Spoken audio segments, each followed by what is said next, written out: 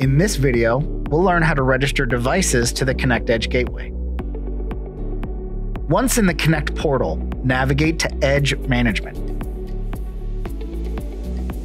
Select the gateway you want to add devices to. To add a device, select Register Device and use the drop-down to select the device type.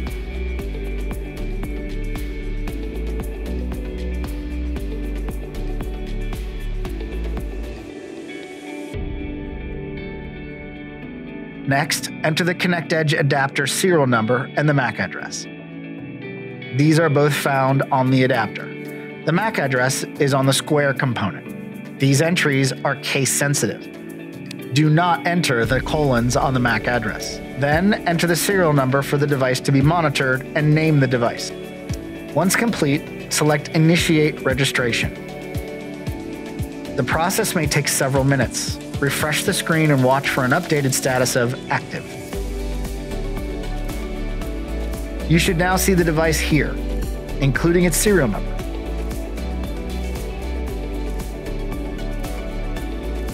To remove a device, you can deregister it here from the Actions list. A device must first be active in order to deregister.